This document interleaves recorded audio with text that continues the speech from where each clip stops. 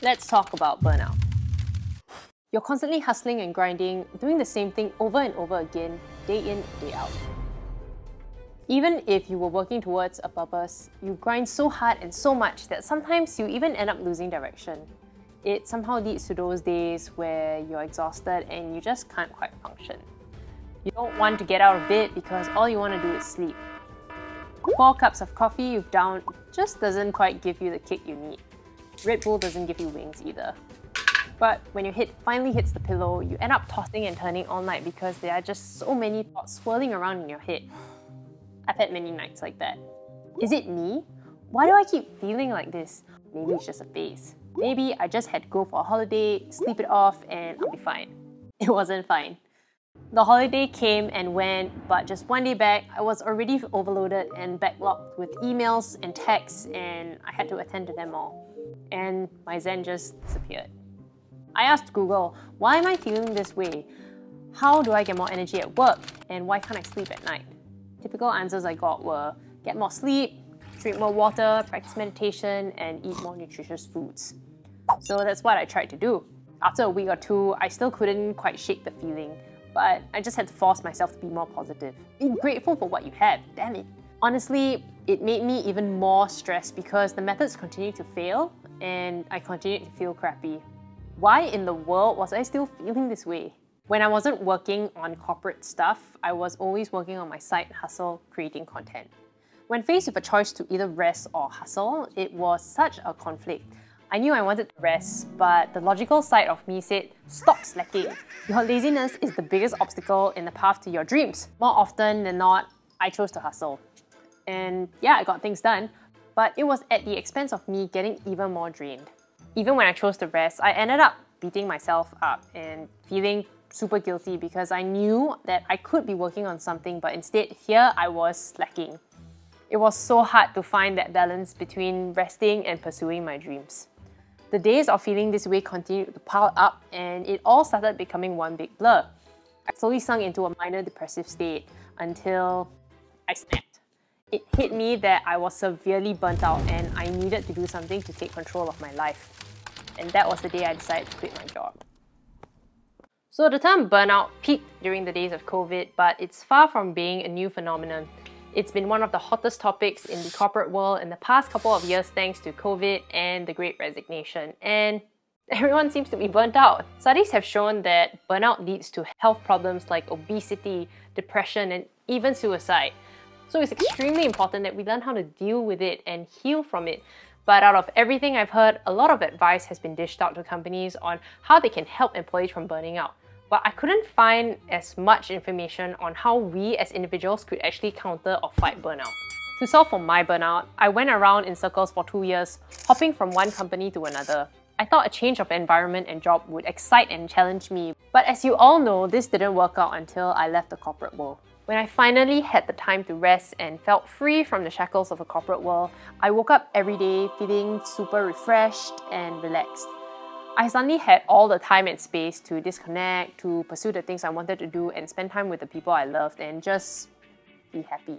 One fine day, when I was doing some research on topics of the future of work, I came across this interesting thread by Ben Meir on how to avoid burnout, and I finally found the answers that I was looking for. The fascinating thing is that we as humans actually need different types of rest. Here are the 7 types of rest we need, plus I added one bonus one on my own. Physical rest is taking a break from physical activity, which is important because the lack of sleep and overtraining can deplete the body's energy. There are 2 types of physical rest. Passive rest, which involves getting like 8 hours of sleep. There's also active rest, which involves activities like stretching or getting a massage to give your body a chance to relax and recharge. Mental rest means taking a break from thinking too much, which is important because overtaxing your brain can cause a mental rest deficit. To achieve mental rest, try writing down your to-dos, use checklists, create a wind-down ritual, take breaks from problem solving, and try meditating. Social rest is taking a break from people who drain your energy and spending more time with people who give you energy. It's important to evaluate your relationships because being around negative people can impact your mood and energy levels. For introverts, it's also important to block out alone time to recharge. Spiritual rest is feeling connected to something bigger than yourself, and you can achieve this by volunteering, working at a purpose-driven job, or participating in faith-based activities that align with your beliefs. Sensory rest is taking a break from overstimulation, so try turning off notifications, limiting video meetings, creating a relaxing ambiance with soothing music and candles, and yeah, taking a break from social media. Emotional rest is when you feel like you can't be authentic. So it's important to spend time with people you can be yourself around, or talk to a therapist to release emotional labor. Creative rest is when you appreciate beauty in any form, whether natural or human created. To achieve creative rest, try enjoying sunrise or sunset, going for a walk in nature, or engaging with inspiring music, books, documentaries, that sort of thing. And the last one I added myself is gut rest. Fasting or eating good nutritious foods instead of processed foods loaded with high sugar or sodium content. Letting your gut rest changes and resets your system and can physically help you feel better overall. You can check out Ben's Twitter thread in the description, I'll link it down below. And you can also take this quiz to know what sort of rest deficiencies you have. I'd love to know what your results were, so share them in the comments below. Like many others, the only thing I tried to do to cure burnout was to eat more, binge watch Netflix, play video games, mindlessly scroll through social media because I didn't know how else to rest better. In fact, these activities probably depleted more of the rest I actually needed. Given the amount of time I spent at work, I also actively practiced revenge bedtime procrastination, which refers to the decision to delay sleep in response to stress or a lack of free time earlier in the day. Before understanding the concept of rest, I couldn't quite categorize or dissect how I was feeling. It was simply this feeling of being overwhelmed by everything that you just want to drop everything and stop. Now things started to click. I took the rest deficiency quiz and I realized that I was in dire need of emotional and spiritual rest when I was working at my previous company. I wasn't working in a purpose-driven job. It didn't allow me to be my most authentic self given the lack of psych safety I had at work. With being a full-time YouTuber, I realized that I'm always thinking about my channel, like how can I continually make it better and improve? I try to maximize my routines and be disciplined, but there are just some days where I'm not up for it. Abdaal, one of the productivity YouTubers I really look up to, similarly struggled with balancing rest and being productive in the early days of his channel. But with the write-off principle, he writes off days that he's not feeling up for doing something productive and will designate that day as a rest or slack day. I'm learning from that and doing the same thing to take days off as and when I need it. Since learning about the different types of rest, I now know that I have to prioritize sensory rest since I spend so much time staring at the screen editing and scripting. By the way, if you're enjoying content like this, please hit that like button. Apparently it really helps the algorithm, and of course subscribe if you want to see more stuff like this. So outcomes and takeaways, because what's a video without any learnings? Number 1, understanding the importance of rest. Changing my mindset to understand that resting isn't slacking. Less is truly more. I've learned to stop feeling guilty and embrace rest days and apply the read-off principle. I just love curling up on the couch, either watching Disney Plus or playing Hogwarts Legacy. But for others, it might be going cafe hopping or enjoying a walk. Sometimes I still feel guilty about resting, but I take a step back to acknowledge that proper rest is an essential part of becoming the best version of yourself, and it takes time. So don't be too hard and too impatient with yourself. And number 2, what type of rest you need.